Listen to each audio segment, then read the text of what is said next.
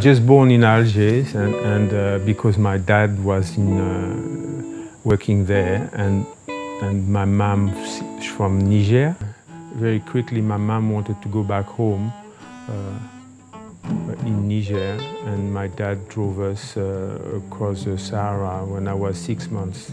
We lived in Niger for 6 years when my dad decided to go back to France, where he is from, and there he took the kids with him, and I started to live in France when I was 6. We moved a lot, like nomads. My dad, coming from Africa, he had a good life there, and moving to France in the 60s, it was harder for him to find work, and he always have to chase work. That means we moved a lot, pretty much around France, in different towns. Yeah, my dad remarried later on. We started to having more like a family life with the new partner. And we moved into one area and one house, like a family house in the Beaujolais. And that's maybe the place where I stayed the longest when I was a teenager. From coming from Africa to moving to France at this age, I had some problem to integrate, I guess, this new life. And very quickly I just closed myself. And for that, my dad thought fencing could help me coming out of the shell. And I think it did. Yeah, fencing and other people helped me to come out of the shell. My uncle was a fencer in Lyon at the Masque de Fer, a very well-known club in Lyon and in France. And that's why my dad knew about fencing.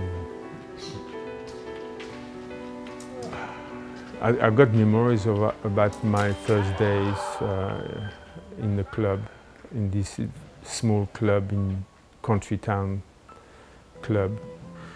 And going to this club, my first master was Maître à Limoges, and a typical master with a very big belly.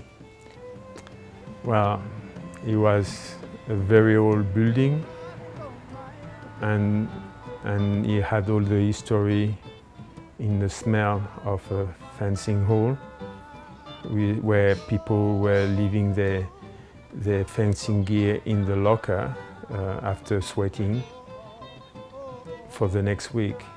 That means it was very, not a pleasant place, fairly small.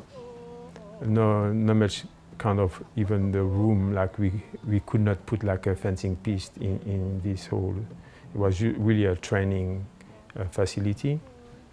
And yeah, in the end of the club, if I remember, they were trying to hold the building up, like, because it was falling apart. Then I spent probably 2 months just learning to walk. Step forward, step back, balestra, and all this. And after, when you got the walking set, you have to start to work with the blade as you walk as well. I mean, it was so slow. And I was 15 already, and I was kind of sporty, like sport, want to move and do. And there I was like totally hold back just to learn the basic of walking, stepping back and forth. And after learning the skill of the blades, before I could have a bouting. And all my other colleagues, they were younger than me, most of them, and they were all having bouts and having fun. And I was there. I could not even have a go. It really seems to be for forever. Using fencing to help like kids with problem or like being shy to come out of their shell works and been used a lot as a pedagogy in school, and maybe that's why fencing is been still a popular sport in Europe, because it's got this benefit of teaching discipline and self-confidence. The fact of